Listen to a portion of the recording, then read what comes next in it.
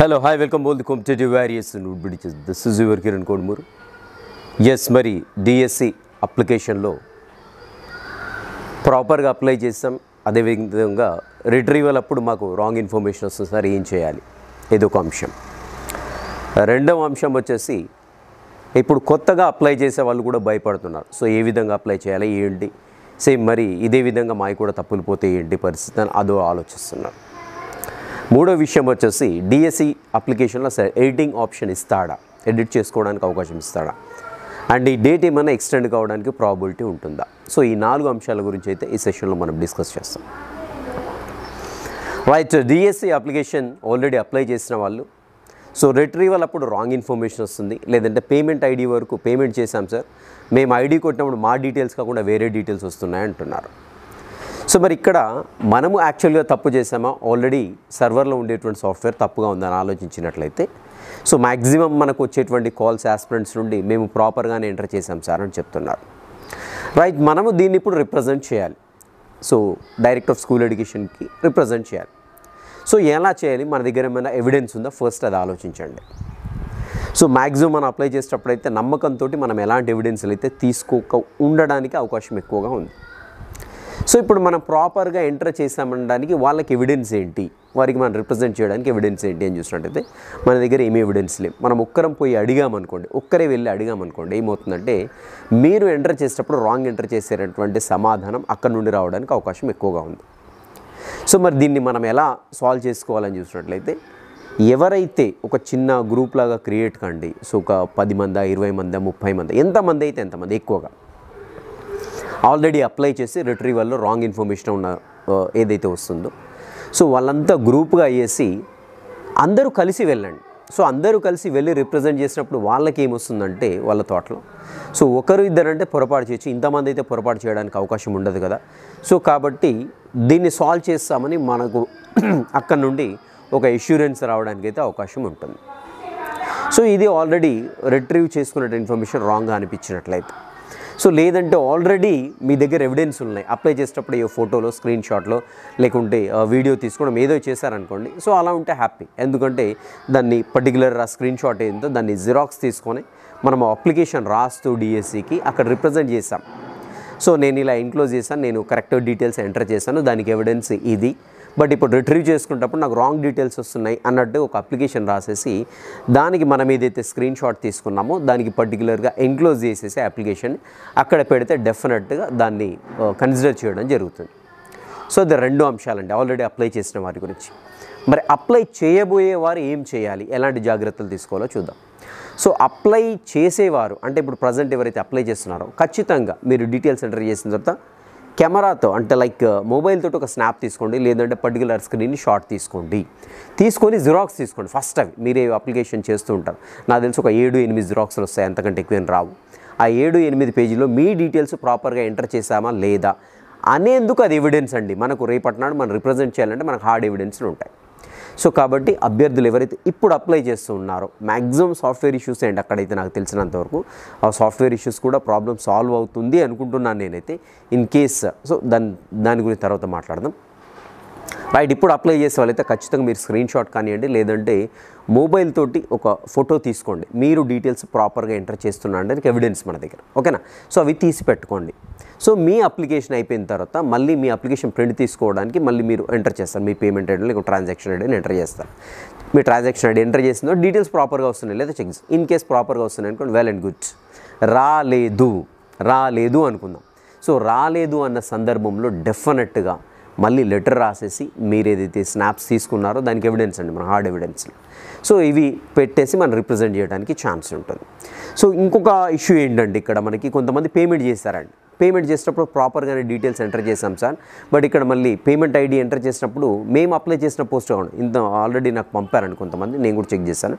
School అసిస్టెంట్కి apply చేస్తే SGD details వస్తున్నాయి వాళ్ళకి. సో మరి ఎక్కడ ఇష్యూ అనేసి అడుగుతూ ఉన్నారు. సేమ్ అదే అండి, మీరు ఏదైతే పేమెంట్ ఐడి ఉందో అది తీసుకోండి. సో జిరాక్స్, కొంతమందికి పేమెంట్ ఐడి ప్రింట్ కూడా రావట్లేదండి. సో పేమెంట్ ఐడి ఎంత చేస్తే నో డేటా ఫౌండ్ అని వస్తుందంట.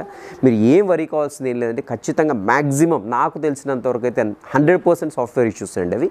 సో మీ వైపు నుండి అయితే ఏం ఫాల్ట్ అయితే లేదనుకుంటున్నాను.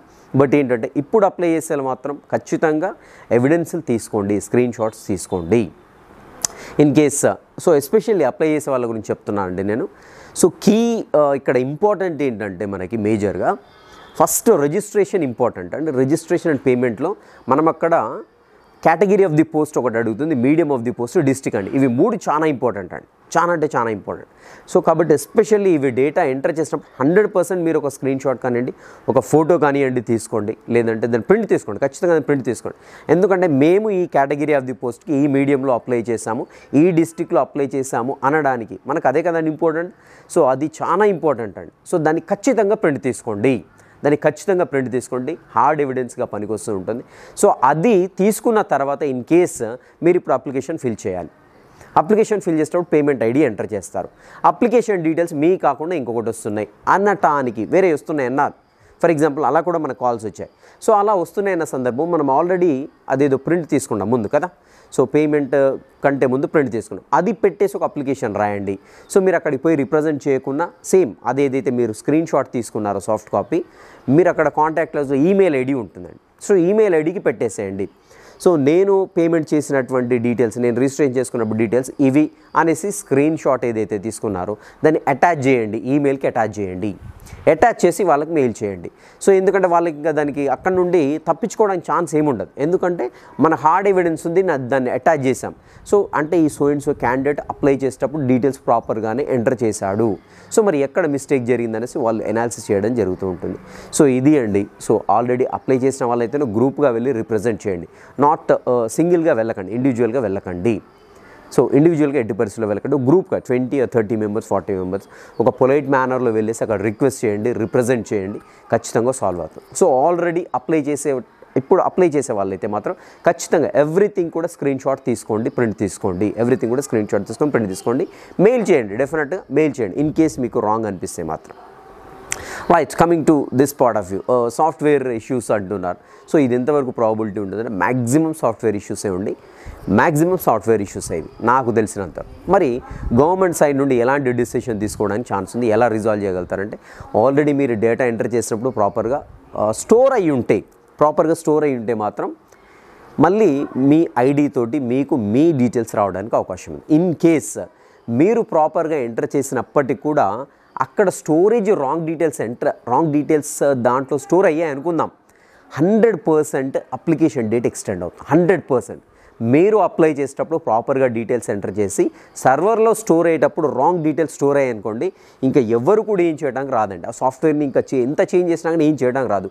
కాబట్టి 100% మనకి యొక్క డేట్ అనేది ఎక్స్టెండ్ అవుతుంది, దాంట్లో ఎలాంటి సందేహం. ఇన్ కేస్ మనము ప్రాపర్గా డీటెయిల్స్ ఎంటర్ చేసాము, ఆ డీటెయిల్స్ స్టోర్ కావడం కూడా ప్రాపర్గానే ఎంటర్ అయ్యి, బట్ రిట్రీవల్ అప్పుడు ర్యాండమ్గా ఏదో తీసుకొని వస్తుందంటే మాత్రం ఖచ్చితంగా సాఫ్ట్వేర్ సెట్ చేయడానికి అవకాశం ఉంటుంది. సో ఇక్కడ 2 ప్రాబిలిటీ ఉన్నాయి. అది సాఫ్ట్వేర్ గురించి.